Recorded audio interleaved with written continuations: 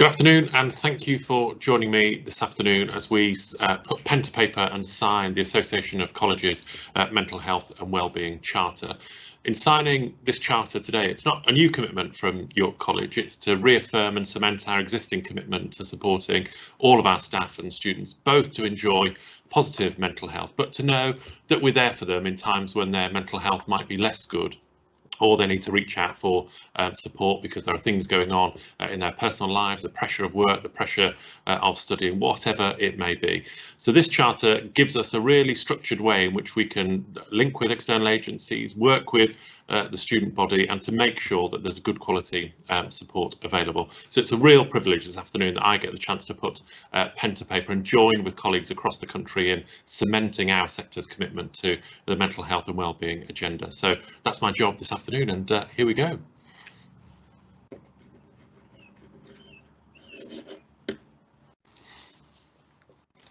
And that's our commitment, signed, York College, part of the Association of Colleges, joining up with colleagues across the country to promote our commitment to the mental health and wellbeing agenda.